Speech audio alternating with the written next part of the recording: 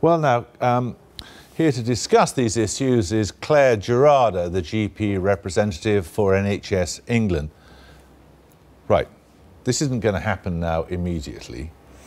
No. Is it going to happen for sure in 6 months' time? I would absolutely hope so.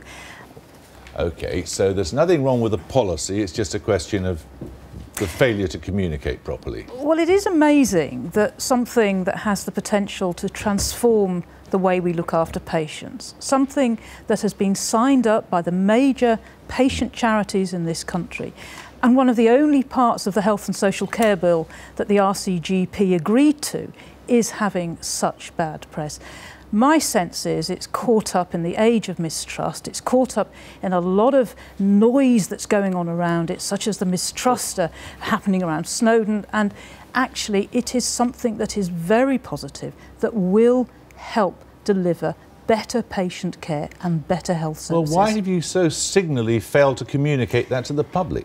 And I think there is an issue there. Of course there is. And I think there has been some failure to communicate this. But as I've said, if I was to look at how we can do this again, which actually we are going to do, we need to have a relook at it, a relook at how we're going to inform the public of the benefits of this programme, and actually start working with some of the patient organisations that are concerned about this to highlight the real benefits to all of us. You admit you messed up the communication? I think there has been an issue. I think there has been an issue with communication, Jeremy, but actually, and dare I blame the press, I think you have taken... Why blame the press? I think you have taken, not you personally... I haven't had one. Laura Koonsberg. We can have a poll of all the technicians in the studio if you like. I think when we get on the front page of major newspapers that the police are going to get access to your data, that this information is going to be sold to insurance company, that it's going to be sold for commercial purposes, I think it's misinformation. Can you give a guarantee it'll never be sold for commercial purposes? It will be illegal to sell it for commercial purposes. So there's no possibility of it going to drug companies?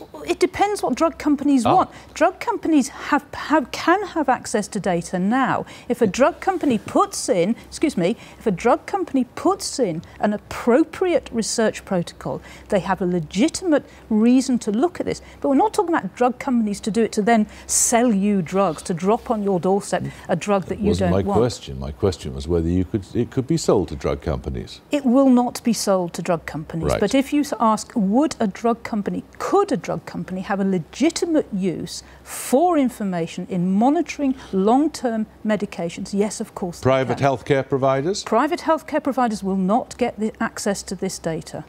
All of them?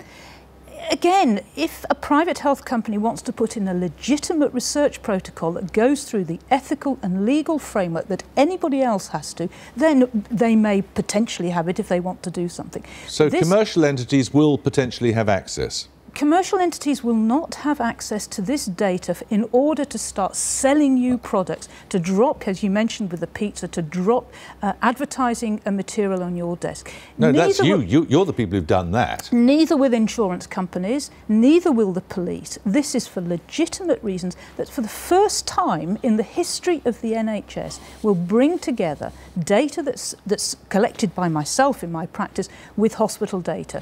All right. The other thing that people are concerned about is precisely how easy it would be to identify them. David Davis has already cited one case. He's had his nose broken 5 times. Match that up, number of people in the country with 5 times broken noses. Not very many, 100 or so. I think, yes. I mean, if you want to take Match it to his diphtheria vaccination, you start to get a picture. Everybody's had diphtheria vaccination, so I'm not sure how, you wouldn't... If you're asking diphtheria vaccination at your date of birth, again, it'd be incredibly difficult to identify. Will people's postcodes be disclosed? The way this information will be, as your report said, it will be sucked up into a central computer system. Postcode, NHS number will be taken up into a centralised system in order to link it with the data that we have already in hospitals.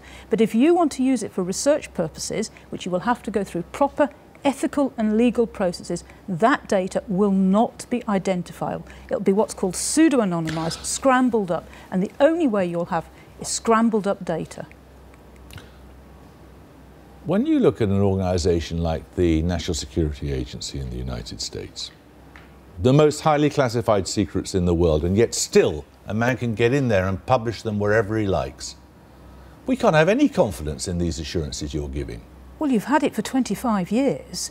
And you've not so you can do a better job of keeping secrets than the National Security Agency. Well, fortunately, it's not my job because I don't understand computers, but for 25 years there hasn't been a breach of information to the level that you've just been describing in the National Security Office. Do you know how many serious data breaches there have been in the last 2 years? I've been told, I do know, because it was on the front page of a major newspaper. Yeah, and what were you told? Many of those data breaches were... What were you told? I think there was something like 2,000 a day, if I remember rightly. 2,000, yeah, 2 million a year. Yes, and the vast majority of those... Sorry, 2 million between start of 2011 and now. The vast majority of those, the NHS unfortunately now needs to keep up with the times. The vast majority of those were notes being left on the backs of cars, data sticks, computers with information not encrypted. What this is about is a safe, secure, legally binding system held within the information centre, which, as I've said up till now, has not had a data breach. Thank you very much.